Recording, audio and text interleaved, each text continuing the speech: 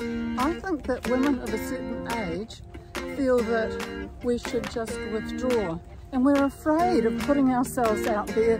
We might make a fool of ourselves, we might be too show-offy, but because I've written this book, which is about women being adventurous, going outside their comfort zone, I thought, why not? We need to put ourselves out there, and I knew that producing a video was going to help get my message across and tell people what the book's about. Not everybody is going to read a Facebook post, but a video they're going to really notice. And it is about growing older. Growing older doesn't mean you have to retreat and do less. You can be bolder and grow older.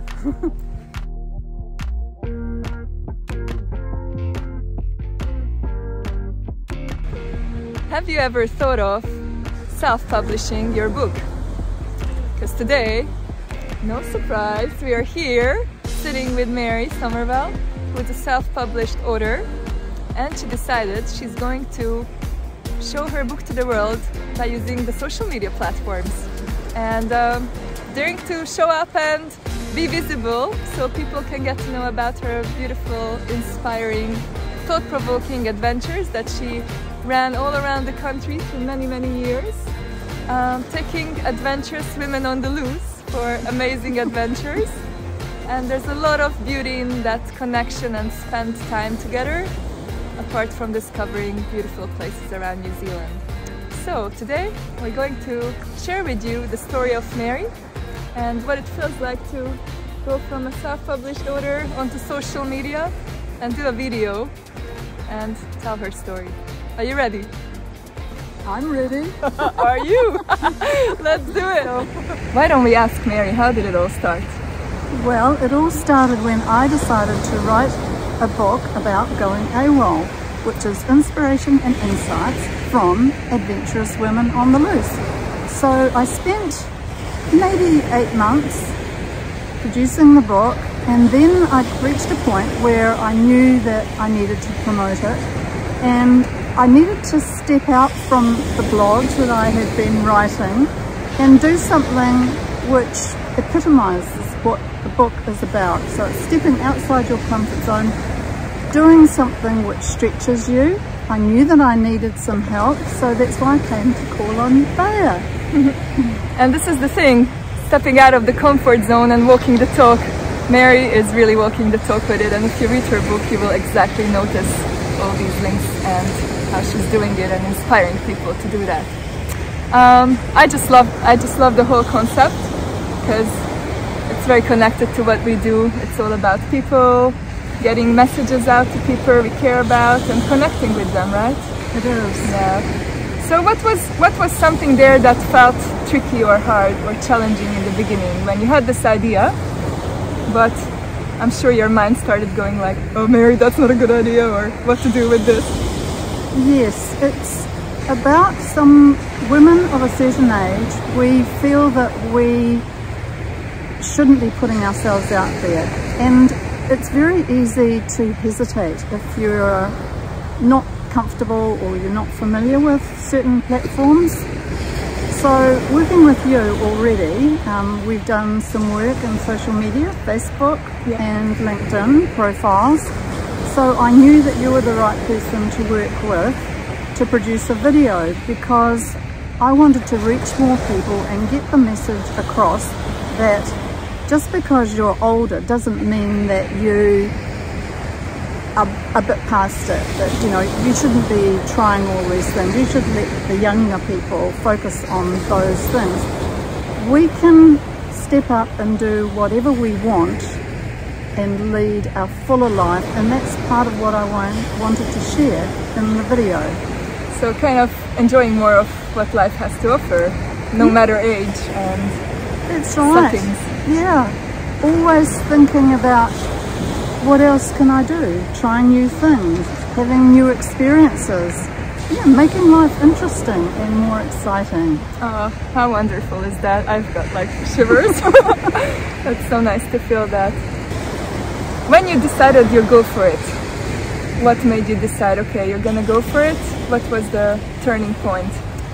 I was making a connection between transitions, which we all go through in life, and that because I had organised so many outdoor adventures with other women, I realised that having those experiences and doing so many different things which stretch and extend us, it gives us that sense of resilience and ability to cope and adapt with changes. And we know when we do achieve these challenging goals that we can do so much more. And it pushes us, yeah, if I can do that, I can try something else that's new and different. And social media is one of those things where we can extend ourselves. It's a wonderful way of connecting with people. May we ask, what do you think, cheeky audience, may we ask Mary, how old are you? I'm 71. Yeah, that's totally inspiring. Totally crushes any beliefs that you can do social media after a certain age. Here's the life proof. Yeah, it's so good, and you're owning it proudly, and like, you know, that's so cool. There's nothing to hide about growing older. We don't need to feel that we don't have a place on these platforms. We belong there too. And guess what? There's a lot of older people who themselves are becoming more engaged. So let's just get rid of those stereotypes and myths that older people aren't comfortable and don't want to be on these platforms. They just need help, and this is where that intergenerational connection works so beautifully. You know, if we need help, we just step up and we help one another. We learn from one another, and that's part of why this is an exciting journey to be on. Yeah, and you know, like, this is something that I realized on our journey together. Like, I always look up on you and I say to myself, yeah, I can totally see myself at the age of 71 like you, and I want to be like you. You know, I don't want to write off my life when I reach a certain age. I'm gonna be enjoying it and having fun, and there's so much cool stuff we can do, and you've always been an inspiration for me. That's great. Thank you, Bo. That's wonderful to hear. Yeah. You know, there's always the magic in that. Well, if you put it in the businessy terms, it's the mutually benefiting partnership. I like to call it more like the win-win, or that cool connection that, you know, the energy flows, and you can give, but if you don't receive, or if only one gives, it's not gonna work. So yeah, I always felt really good about what we did together, and yeah, I consider you a friend now, not a client. That's right.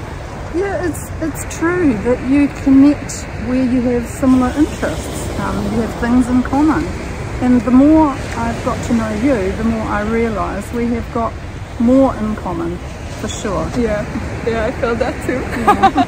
So the next question, what I thought would be interesting for people to hear is, when you went for your journey, you did whatever you had in plan. What happened then? How did this whole journey with the social media presence, putting yourself out there, becoming visible, showing your face and your messages to the world through the video and through the posts, change anything in you? I think that you build confidence over time, and you've got to experiment and try different things, see what works for you. And for me, writing blogs actually gave me the confidence to reach the point where I thought, I can write a blog. I'm getting good feedback on the blogs that I'm posting. People are connecting with them, and the more of yourself that you share, the more you get back, which is really interesting. And the video has done that too. It's shown me a different side of myself, which was a bit of an eye-opener. See, this is actually how you look, this is how you sound, that you don't really often get to see. So how was that for you when you saw yourself first on the video and you heard yourself and you had that full picture of yourself from outside, basically? Well, mixed. That was how I felt. Yeah, I remember. I like the way that you produced two versions. One was a vanilla type version, and the other one was asking more in-depth questions, which really got to the heart of things, and then I was able to open up and show the real me. So that's a gift that you have, that you know how to bring out the real person, the authentic person, that I was probably too self-conscious to do on my own. So for that, I'm very grateful. Yeah, it's been a very beautiful process to watch you unfold and blossom out, because yeah, it's tricky. It's tricky when you just don't know what to expect, and there's a lot of fear and expectations. I see that all the time, and I've gone through that myself too. Like, what will happen if I put that out there? How will people receive it? What if I say something wrong, or not say the right thing, or all the look stuff, what you mentioned? It's big stuff. So in a way you have to feel safe, and if you just go and enter a territory that is totally unfamiliar, or it's like putting yourself out in a different country where you don't speak the language, and then you have to have some skills to get around, otherwise it feels really scary and lonely. So I think for me, I had a lot more comfort knowing what I didn't know, knowing that I needed to reach out and work with the right person. Like what we produced, it wasn't using expensive equipment. It was done with a phone. And just like this one? Just like this. So for me, that's more natural. Yeah, you might be able to hear the waves in the background, but that's what we both love. That's part of what we love. This is the perfect place to be. Yeah. Oh, I'm so happy you said that. Yeah, sometimes letting go of the perfection, that's a big one, and going for the feel-good factors. And that's so many times, I think, can override the experience. Yeah, definitely. If you're thinking too much about the technique and what it's going to look like. Yeah, whereas with this, it feels like it's flowing and it's much more natural. I would like to ask, what was one thing that you would give to people as a tip, what you learned through your experience, for those who might start to think about writing a book and publishing themselves, or just getting on the social media platforms and building a presence? What would be a top tip, Mary top tip? Don't try and do it alone. Even with writing a book, I went out and found a book coach, somebody who I could talk to once a month about what I was doing, the challenges I was facing. So in terms of, social media, I would reach out sooner, talk to Bea sooner, and you will go further faster. Yeah. That's my tip. That's a good one, I like it. And like, it's a big thing about trusting and having that good connection again. So if you know someone else who you feel you could trust, and go to them, but it's good to be supported in our journeys, and we can't just wing everything on our own. We can, but it's hard work and tiring and overwhelming. So yeah, I know that from my journey too. It's good to get supported. Yeah. And looking back, that would have been one of the lessons in business for me, is there were times when I didn't reach out and I didn't ask for help, and really I limited the potential for what I was able to achieve, because I didn't reach out and get the help that I needed. And in these times especially, we need it more than ever. It's your professionalism, it's the quality of your work, the attention to detail, but more than anything, it's actually the way you relate to the individual, and you're able to kind of see where each person is on their journey, and there's no judgment involved. It's more that you connect with the person and you see what their need is and respond to that in a very individual way. So it's tailored service. That's what I love. In terms of the video, it definitely has enabled me to reach potential readers of my book. If videos are done well, the real self emerges. You show another side of yourself, which gives people a more holistic view of who you are, what you stand for, And it's reinforcing. Is this somebody who I feel comfortable working with? Is this somebody whose book I might be interested in reading? Yeah, it's very much showing another side of you, so that people have a better idea whether you're someone they want to engage with. So video, we know, gets a lot more attention these days because it's immediate, and as long as it's good quality, yeah, I think that it actually does add a lot of value. How did you use your video? I have put it on my website, I've put it on Amazon, I've also used it in various ways to promote the book. So I've actually posted it on LinkedIn and Facebook, as you're aware. Yeah, so it's, I wouldn't say I've used it to its max, but that's quite good. I can come back and use it again at another stage. But yeah, definitely there's people who are more aware that the book is happening and can see a little bit more of who's behind the book and why the book was written, so that's a good thing. And another adventure happening in the sky somewhere. Let's just show it to the audience. Tahuna Beach, live with the planes. Just another adventure.